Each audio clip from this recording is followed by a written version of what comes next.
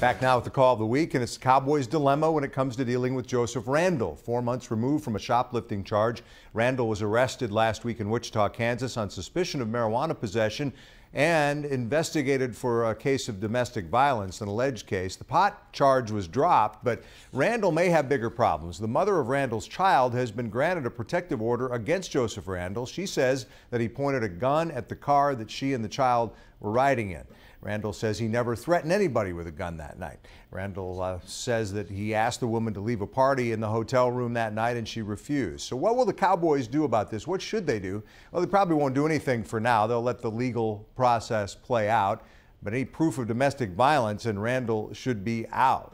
But this is a team with Josh Brent on the roster, and that's set quite a precedent, hasn't it?